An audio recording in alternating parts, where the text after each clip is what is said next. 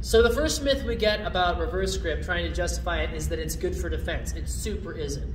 We showed you in the last video that we can't block with it very well, and here's why. Look, it has to be this close to my body to block. I only have that much range. Whereas here, I can put it pretty far out. I also have the advantage of having some flexibility here. I have some shock absorbing. Here, boom, right into my arm. If I block with the forearm, boom, all of that goes into my arm. And then additionally, if he's cutting, I have to be millimetrically precise with where the blade goes before it hits my arm. Whereas with this, easy. I got all the room and time in the world.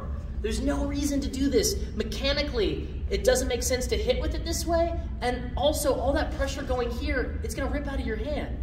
Makes no sense for defense.